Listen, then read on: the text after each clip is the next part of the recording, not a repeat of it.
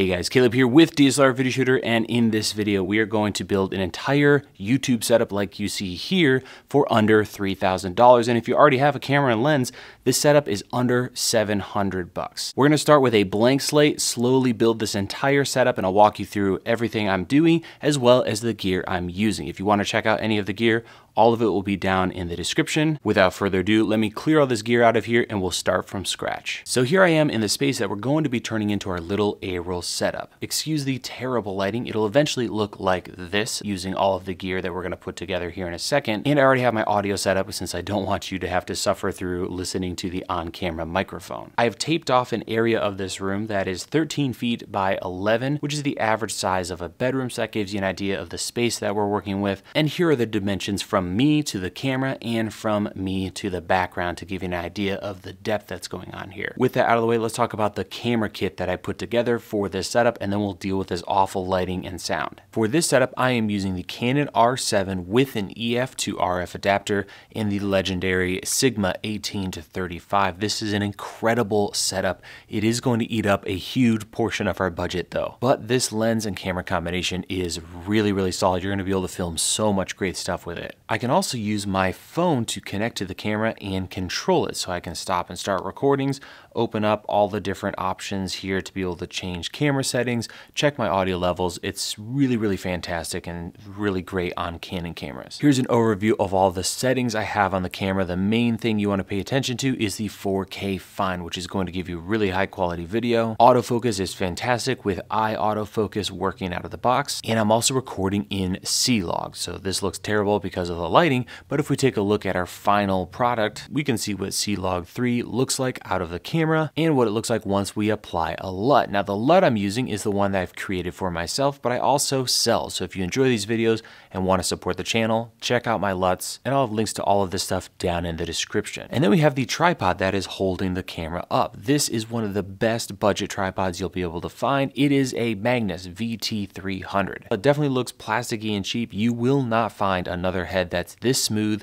for this affordable. Another great feature to the R7 is that it can work with really affordable SD cards. So this Transcend 64 gig card is less than $30 and will give you about 50 minutes of record time in 4K Find, which is fantastic. Next, let's talk about sound, which is what you've been listening to this entire time because I didn't want to force you to listen to the camera's built-in microphone. And this setup is really affordable and really simple. We have a Rode Video Mic Go 2, and that is connected to the camera with a very long 3.5 millimeter extender cable. To mount the microphone, I'm using a super cheap mic stand, and this allows us to get the microphone very close to my face. So we're about a foot away from my mouth to the microphone, and that's going to massively increase our audio quality. And as you can hear, I think it sounds pretty good since we're going directly into the camera. It's a really simple setup and pretty affordable since this mic's about $100. The stand is under $30, the cable's $10 or something like that, and you're done. Now let's take care of this terrible lighting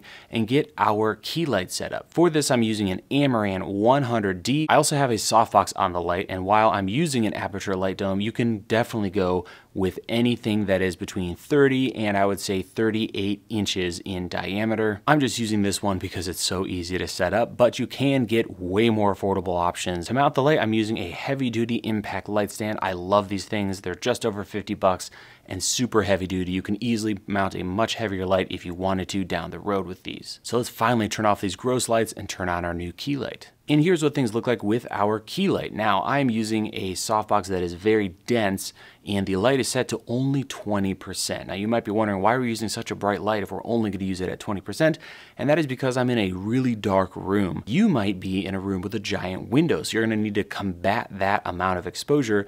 So that's where the 100D is great, is you can crank it up if you need to fight existing light or dim it way down like I have here when you're in a giant black room. The position of the light is also very important to get the look that you want.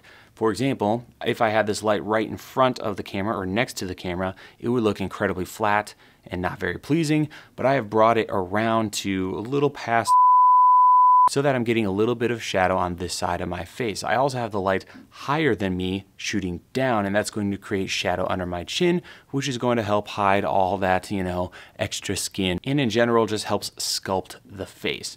You could bring the light further around to the side if you want a more sidey look, And another thing you can do is add a little bit of fill, which you can kind of see if I wave my hand behind my side of my head here. This can also be achieved with foam board. You can see if I just hold this just out of frame, how much of a difference that makes lighting up the side of my face, and I can also get rid of it to go back into a darker look. The opposite is also true. I can take something like this black fabric flag and start to darken up that side of my face by simply soaking up the light with something black. And if I remove it, now we're back to kind of a medium setup. So with our key light and maybe a fill taken care of, let's now turn our attention to the background. And I'm actually going to be using some accent lights to spice things up a little bit because it's pretty boring right now. Everything's just kind of gray and washed out. So I'm going to use this $30 RGB light. I'll go ahead and turn it on here. You can do several different colors, but I have it set to a really nice warm orange. And I've got a $20 lamp I bought on Amazon, but you could use other lamps, of course.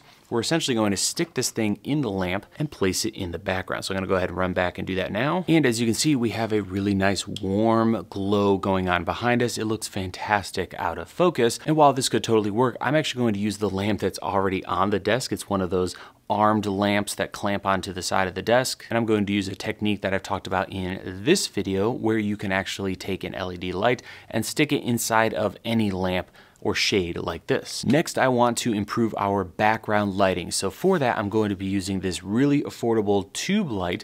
It has a built-in battery, is rechargeable. You can also power it over USB. And I've got another one of those light stands. So we're going to set this just out of frame right over here, and it's going to fire background and kind of carry this light that I'm using as a key onto the background so it sells the whole look, right? Otherwise, it's weird to have this just random beam of light hitting just me and not the background. So I'm gonna go ahead and throw this on a stand and we'll get that set up. Now you can see on our second camera angle that it is right over here just out of frame, and I'm trying to make sure it doesn't hit me. It only hits the background. And this is the final shot. So we've got a really nice A-roll setup going on here. It's not gonna break the bank, and it's definitely something that you could grow on. But the nice thing is all of this gear can be reused for other purposes or use it for better background lighting and things like that. If you enjoyed this, I'm doing another one of these, but this time it's going to be a tabletop setup. I'm going to use the exact same gear you saw in this video to do an entire top-down setup from scratch. We'll talk about lighting,